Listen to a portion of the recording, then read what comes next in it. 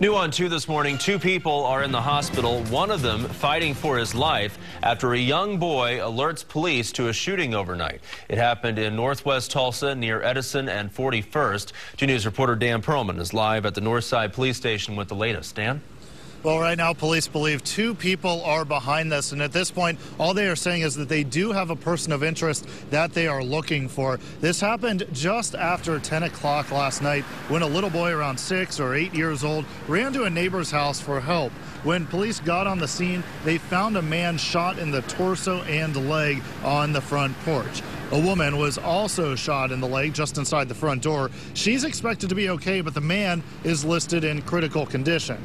Police say the 2 suspects fled on foot. They do think the victims likely knew at least one of the suspects. The relationship, though, between the victims, the suspects, and the boy has not been confirmed, although it's believed the victims are the boy's parents. If you have any information on any of this, go ahead and call Crime Stoppers. That number is 918-596-COPS.